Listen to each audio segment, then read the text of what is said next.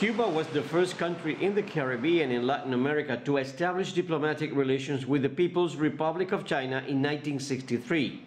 Cuba-China relations analyst José Luis Robaina says that over the years, the two countries have continued to strengthen bilateral relations. En este momento, de hace más de 10 años, están en su punto más alto. Presently, China and Cuba bilateral relations are at their highest level. Political understanding and trust have favored the tightening of bonds in social and economic fields between the two nations.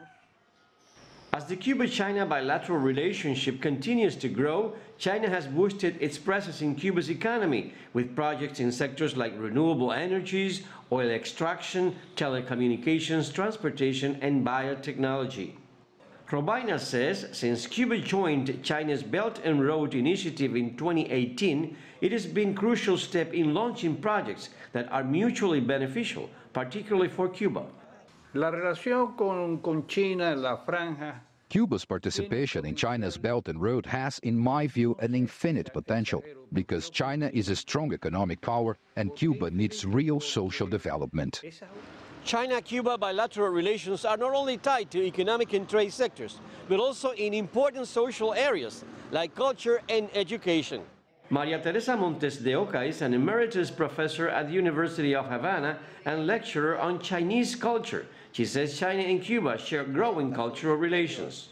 Estos últimos años han sido de un boom. These past few years have witnessed a surge in relations between Chinese and Cuban universities, which allows them to further advance relations through cultural, educational, scientific, and technological exchanges.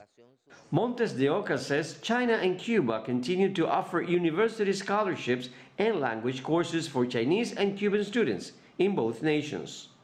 China está ofreciendo lo mejor de sí. China is offering the best of it, like its technological capacities, through the Belt and Road Initiative. It is an exchange based on harmonious relations with the partner countries and for Cuba. I think this would be so positive in terms of economic development.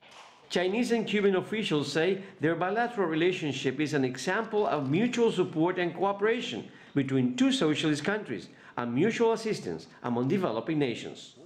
Luis Chirino, CGTN, Havana.